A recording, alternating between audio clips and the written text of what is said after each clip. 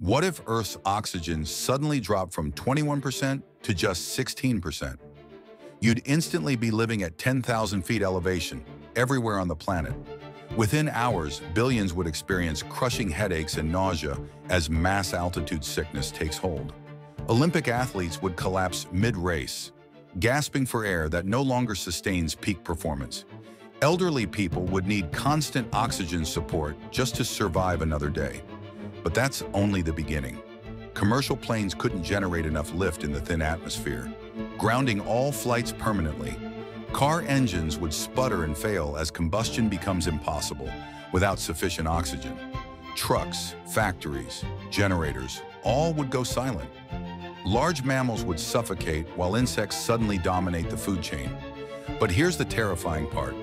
Your brain needs oxygen to think clearly. Within weeks, humanity's problem-solving ability would collapse entirely. Complex technology, medical procedures, even basic planning becomes impossible. One chemical change ends civilization itself.